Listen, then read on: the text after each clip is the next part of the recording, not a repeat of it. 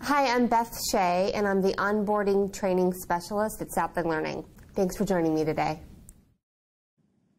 First, a little bit about the company. Sapling Learning is a learning management system. It was founded to improve STEM education. For the first 10 years, Sapling Learning was only in the higher ed division. We have a presence in higher ed across the United States and in Canada. For high school, we've been in Texas for about 2.5 years, and we're now in over 200 districts throughout Texas. And for high school, our focus is really on science. We are starting to build a math product, but that's in its early stages right now. Again, we're based here in Austin, Texas, so made in Texas for Texas high schools and focused on STEM courses. The courses provide 100% coverage of the TEKS. That biology course is still going to be aligned to the STAR test. The courses offer rigorous content. The great thing about Sapling Learning is that the questions give targeted feedback for the students. And what that means is when a student answers a question incorrectly, they're getting targeted feedback based on that incorrect answer. It's almost like having a tutor there with them, walking them through it. So we're not spoon-feeding them the answers. We're not giving them the answers. We're giving them information to think about the content and try the question again. The courses are completely web-based, so the teachers have their own logins, students have their own logins, and they can access it anywhere they have a computer with internet access. And the courses come out of the box ready to go. You really don't have to do anything to them. You could literally just pass out the logins and start checking the grades. But if you wanted to, there are a lot of options for customization. And another great thing about Sapling is that the grades auto-populate. And what that means is that you can see in real time how your students are doing and maybe who's struggling and needs some help on an activity. The site is very intuitive and easy to use. We have a great teacher help page with lots of screenshots, videos, and helpful information. But if you ever need extra help throughout the year, you have a tech TA assigned to you. And your tech TA is the person that you can reach out to all year long for any help that you need with your Sapling Learning course. It'll either be Hope Miller, Caitlin Graysons, or Doug Lawson, depending on who you're assigned to. So now we're going to look at the site. When you go to log in, you're going to want to go to hs.saplinglearning.com. You can go to www.saplinglearning.com. That's the site for our higher ed page. From there, you need to click on the high school tab to enter the high school site. But the easiest and clearest way for you and your students is just hs.saplinglearning.com. From there, you're going to want to put in your username and password to log in. And when you get into your course, it's going to look something like this. So the first thing I'm going to do is scroll down and go over the major instructional components of the course. So within each reporting category, for each TEK, you have a presentation, a power lesson, and a study sheet. The presentation is a PowerPoint presentation on that TEK. The power lesson is the same as the presentation, it's just a video version of that presentation with voiceover underneath. The study sheet is 1 to 2 pages of really good notes on that TEK. So the first thing that we'll look at is the presentation. When you click on a presentation, that PowerPoint presentation is going to download to your computer. When you open up your presentation, it'll look something like this. When you go through the presentations, you'll see they all come with slides, really great images. They also all have lecture notes. This is a really helpful tool if, let's say, you have a student who's absent one day and needs to go back and review this content. You can have them do that at any time using the presentations. You might also want to use this for a sub. The lecture notes really walk through this content. So if maybe your sub is not an expert in your content area, in your subject, they can use these lecture notes to kind of walk them through the content.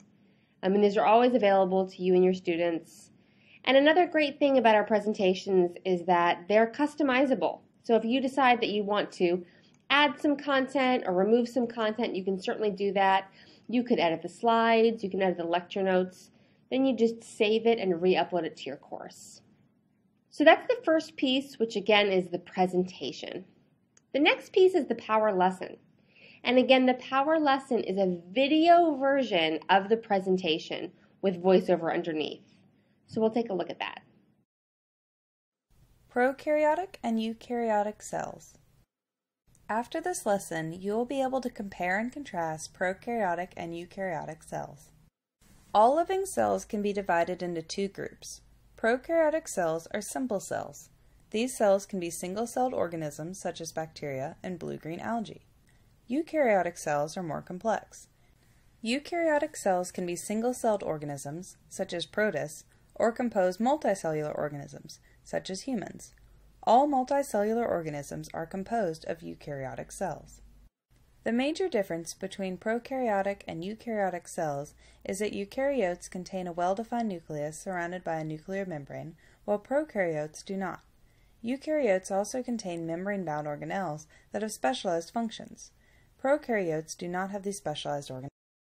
So that's an example of one of the power lessons. Again, the power lesson is the same as the presentation. It's just a video version of it with voiceover underneath. So you really have two different tools that cater to two different kinds of learners.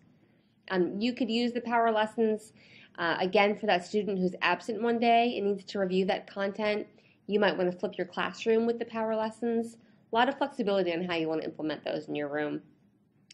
And the next component is the study sheets. And the study sheets are 1 to 2 pages of really good notes on that TEK. So these are all PDFs. You can download these. You could make a packet of these and print them out for your students. Your students can print them on your own. But when you click on the study sheet, it's going to open up for you. We'll take a look at a study sheet. So this is one of the study sheets. If you go through it, you'll see again, it's 1 to 2 pages of really good notes on that TEK. The next two components cater to Spanish-speaking ELL students, if that's part of your student population. The first is a Spanish-English vocabulary study sheet. This offers translation of key terms. And the next is a correlating activity that goes along with that. Anytime you're looking at your course and you see a little green leaf, anytime you're through your course you see a little green leaf, that's always going to indicate an activity. And as a teacher, when the teacher clicks on an activity, what opens up for them is called the activity editor. This page looks a little bit like iTunes. I can see all of the questions here in my activity. There's one question for each row. From this page, I could set an available from and a due date for this activity. So an available from date would lock the students out until that date. So I can click on this little checkbox, and when I do that, I'll see that a calendar opens up. I can click on my little calendar icon, and I can select the date and even the time when I want this activity to become available. So it's locking the students out until that date. It won't be available to them until that date. Then when I'm finished selecting that date and even the time, I can select my little save icon here. Next to the due date, by the same token, click on my little checkbox, then I can click on my calendar and select the date when I want my students to have this activity finished by. You don't have to set an available from date. If you just want the students to have it available now and give them a due date, you can also just do that. Select that date and that time if you choose, and then click Save. From this page, I can also preview any of the questions in my activity. So to preview a question, I can highlight the row and then click on my little preview icon here, which has a little magnifying glass. Or I can simply double click on the row of the question I'd like to view. And when I do that, the question opens up and I can see it just the way a student sees it when a student clicks on the question. So here I have a multiple choice question. I can go ahead, and certainly if you have time as a teacher to go through these and go through all the feedback, we do encourage you to do that. But I'm going to go ahead and select an answer, and then I click Check Answer. And when I click Check Answer, I have it incorrect, so I'm getting targeted feedback based on that incorrect answer. So the student can read the feedback, think about it, and then try the question again. So I'm going to come down here and click Try Again. So every time the student answers the question incorrectly, they're going to lose 5% of the possible score for that question for every incorrect attempt. But at this point, we're not assessing them. We're still working on how well we've learned this content. So the students do have the option to read that feedback and try the question again.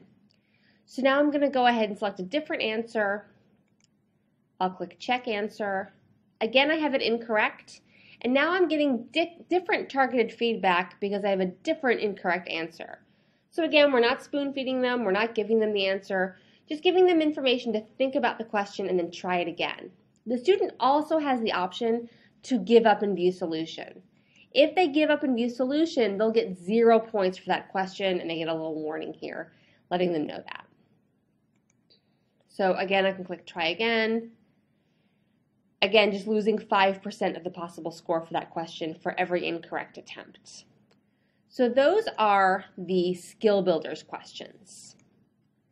And that's the next major instructional component in your course. So again, the students begin learning the content with the presentation, learning and or reinforcing it with the power lesson, reviewing it with the study sheet. Then they work on how well they know that content with the skill builders. And again, those skill builders are the questions that give that targeted feedback. Finally, the students can work on the assessors. And the assessors work as an exit quiz for that TEK. If you click on the assessors to preview an assessor question, you'll see that these questions are not going to give the students the option to give up and view solution or to try again. So again, I clicked on an activity as a teacher, so my activity editor opens up. I'm going to double click on the row of a question to preview it. I'm seeing it just the way my student sees it now. And so this again is an assessor question. It's built like a test question. It's not giving me those options to try again or to give up and view solution. So those are the major instructional components of your course. The student learns the content with the presentation and power lesson, reviews it with the study sheet, works on how well they know that content with the skill builders, getting that targeted feedback, and finally, assessing how well they've learned that content with the assessors, which act as an exit quiz for that TEK. I'm going to scroll up to the top of the page now. And on the top right-hand side, you'll see upcoming events. Under upcoming events, any activities that you have given a due date for that are due within the next 2 weeks show up here under upcoming events. There's also a link they can click on, and the students can go directly to that activity that's coming up that's due. A little further down the page, you'll see quick course links. All of your content is built into this one main page. You can just scroll through it. You're not jumping to different pages. But if you wanted to get to some content a little more quickly, you can use these quick course links and jump to the pre-assessments or the practice exams or the reporting category that you'd like to look at. A little further down, we have the student resources, the student FAQs, and video intro. These are a great thing to have your students watch and read through on their first day or first week using Sapling Learning. Gives them some information about the program. Another great thing is this activity, which is practice using Sapling Learning. This activity lets the students know how the program works and how the questions are graded. A little further down, we've got the teacher resources, and in the middle of the teacher resources, you'll see the teacher help page. If you click on the teacher help page, that page will open up for you. Here on the right-hand side, you'll see there's several different help topics. I can click on this little plus sign to drill down and see more detailed topics here. Lots of great information with screenshots. In the middle of the page with the new teacher corner, we have an online training video series which you can watch at any time. These are broken down into getting started, course overview, the activity editor, how to hide and show pieces of your course, and adding resources. And so all of this information is available to you, but if ever you needed more help, of course you would just reach out to your tech TA. And your tech TA can walk you through any questions that you're having or maybe any issues you're having with your course. So looking now on the left-hand side, the first icon we have here is activities and due dates. If you click on activities and due dates, you'll see all of the activities that are in your course here. So from this page, you could set an available from and due date for any activity in your course. Again, I find the activity and I just check on my little checkbox for available from, and I can click on the date on the calendar when I want that activity to become available. And then I can do the same thing with my due date here. So if you wanted to set several available from and due dates all at the same time, this is a convenient way to do that. And that's that first icon on the top left, which is activities and due dates. Underneath that, we have discussion forums. You can create as many forums for your class as you'd like. Underneath that, we have resources. So all of your resources are placed throughout the page. They're also here in the Resources tab. Additionally, any of your own resources that you uploaded would also be here in the Resources tab. So you're welcome to upload a syllabus or additional handouts or any additional materials that you want your students to have available through your sapling page. You're more than welcome to upload them. They'll be placed wherever you put them on the page, and they'd also be here in Resources. Another helpful tool here on the left-hand side is course management. If you hover over course management and click on participants, you're going to see all of the students enrolled in your class. So here I can see my students' names, I can see their usernames, I can see when they last accessed the course. I could even remove a student from my course here. So if the student drops the course completely, I can click remove to take that student out of the course. I could also reset a student's password here. If they forgot it, you don't have to call us. You could reset it for them here on the fly. It defaults to this default password, but you can edit that to be whatever you'd like it to be. And if you'd rather that your tech TA did this for you, we would be more than happy to remove students or reset passwords. And again, that's on the left-hand side. That's your course management tool, and I hovered over participants. So the middle of the page has all of your course contents. Anytime you see gray text throughout your course, that indicates teacher knows. So the students don't see the gray text. That's hidden from student view. If you wanted to look at your course and see it exactly the way a student sees it, there's a little drop-down menu here which says Switch Role To. I can click on that and select Students. And when I do that, I'm going to see my course exactly the way a student sees it. And you'll notice that it's very similar to what you see. Some of the administrative tools are gone, and of course that gray text is gone. But it's not like the students see something totally different. It's very similar to what you see. To go back to teacher view, I'm going to click on Return to my normal role. And scrolling through the middle of the page, the first component we see are the pre-assessments. The pre-assessments act as a pre-test for each reporting category. So there's one pre-assessment for each reporting category. The student can take the pre-assessment, and then it says click here if your grade is less than a 70. So the student gets less than a 70 on this pre-assessment, they can click here. It jumps them directly to that reporting category that they need to work on. Again, there's one pre-assessment for each reporting category. So again, the students take these and then they can just work on that content that they need to work on where they're weak. This can also be customized. If you want it to say click here if your grade is less than an 80 or click here if your grade is less than a 60, that can certainly be customized for your class. A little further down we have the practice exams. There are 2 online versions and 1 printable version. And you'll notice that the printable version is in gray, so that's not available to students. That's for teacher view only. And then a little further down, we have the scientific process skills. The scientific process skills are folded into the assessors and the skill builders within your TEKS. But if you wanted your students to work on these sections independently, we have these set up for you. These questions are built just like the skill builders. So they're going to give the students the option to get targeted feedback, to try a question again, and even to give up and view solution. And continuing down a little bit further, we're back at the reporting categories, which is where we started.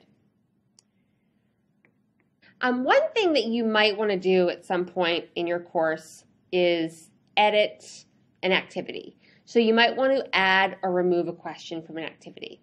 So I'm going to scroll down to my activities, and I'm going to click on an activity. This is a skill builder activity. And remember, as a teacher, whenever I click on an activity, my activity editor opens up.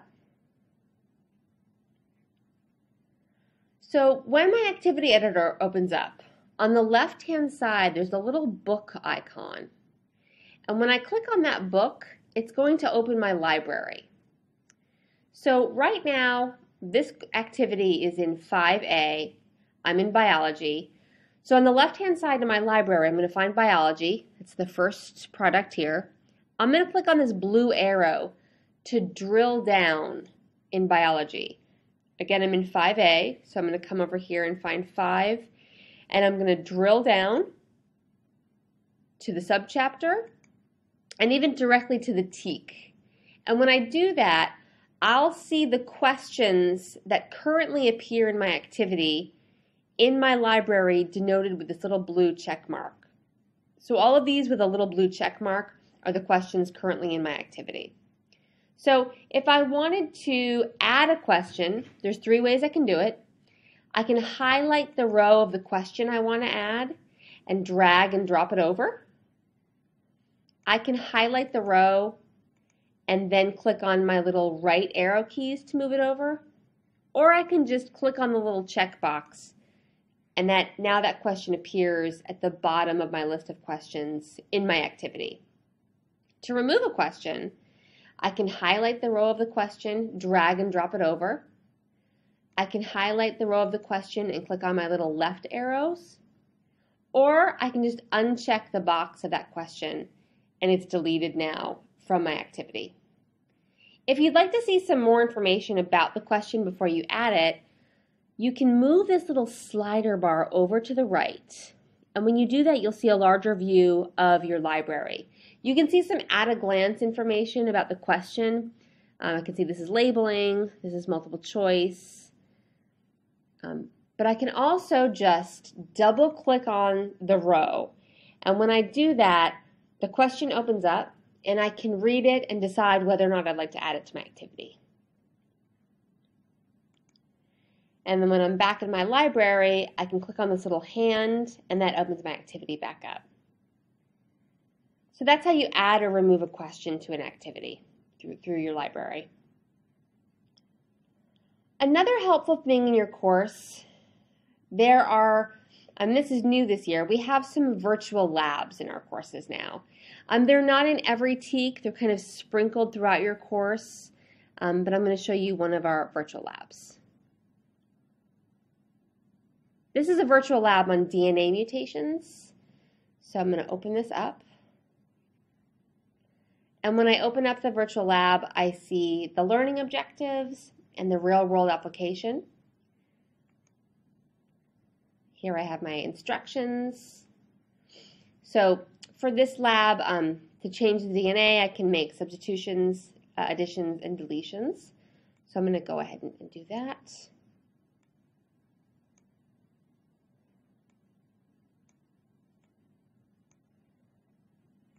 Deletion here. And then I would click on transcription. And then finally translation. So again, these are not in every TEK. They're kind of sprinkled throughout your courses. We have them in biology, chemistry, and physics. They're ones that we thought were maybe harder to do in a classroom setting and harder to do on paper. That we developed so that they were kind of a fun and easy way to do it online. So that's one of our virtual labs. Also in your course, I'd like to look at grades now. On the left-hand side, there's this little A+ sign, and when you click on that icon, your grades will open up. So on this page, I can see all of the students in my class, and I can use this little slider bar at the bottom to move my students over all through their activities. And here I can see their numeric grades. So here's my student's name and here's their numeric grade. So I can easily see the numeric grade that my student has earned. I can also click on this link to that activity, and when I click on the link to the activity, the statistics open up for me. So remember, with the skill builders questions, the students can try a question again and again, trying to get the correct answer.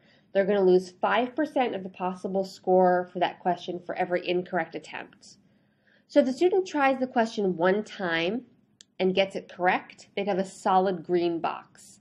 But for every time they try the question and get it wrong, but finally get it correct, that color goes from green to more and more yellow. If the student does not attempt the question, they'd have a white box. But the more times they try the question and get it wrong and never get it correct, that color goes from pink to more and more red.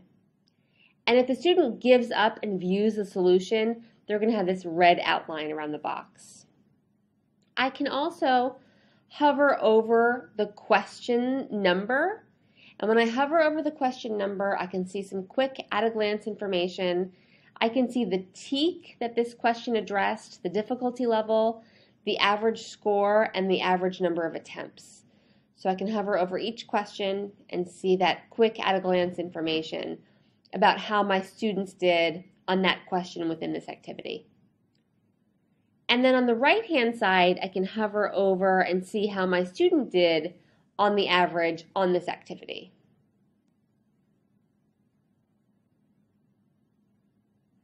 Another very helpful feature from our grades book. I'm going to go back into the grade book. Again, I'll slide over to my activities that have grades. So if I'm looking at my student's numeric grade and I want to know why my student earned the grade that they did, I can click on my student's numeric grade. And when I click on my student's numeric grade, I can see all of their work. I can see how my student answered the question, and I can see the feedback that he or she got. So I'm looking at question 1 out of 5, the first question out of 5. I've got 2 tabs here. So the first time my student tried this question, he got it incorrect. So I can see how he answered the question. I can see the feedback that he was given. And then I can see that he tried it again and got it correct. And whenever the student gets the answer correct, it also gives them the solution, saying, yes, you got it correct, and here's why. So I can go through all of the questions and see exactly how my student did and how they answered the question. This can be really helpful if you're working one-on-one with a student, trying to figure out where they're getting stuck, where their mind was at when they answered this question. So again, I can look at the tabs, see how the question was answered, and the feedback that was given.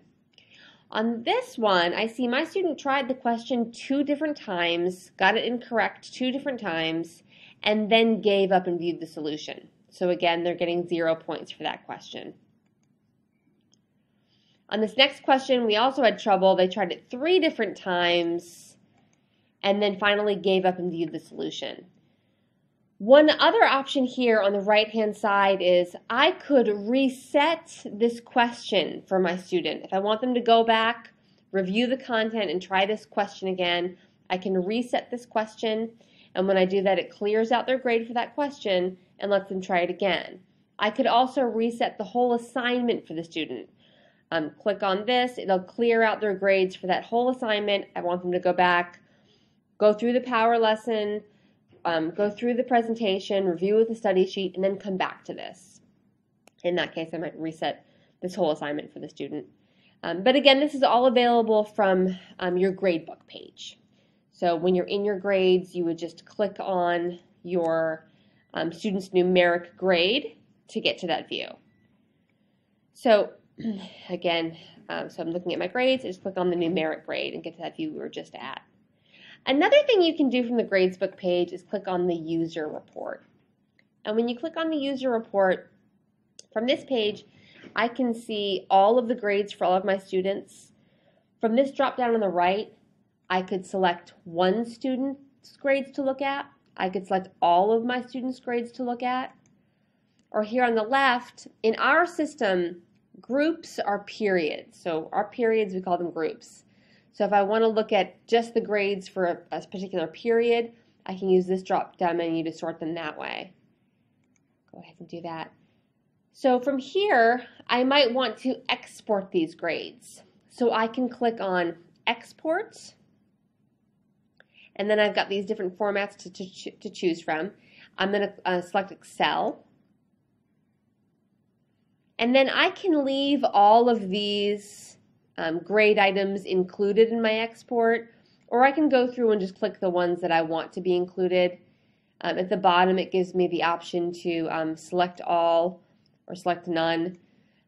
So I can go in and select which grade items I want included in this export. Then I just click on Submit, and that generates a spreadsheet for me of my students' grades, which I could upload to my grade book if that's applicable, if that lets you upload Excel spreadsheets or CSVs.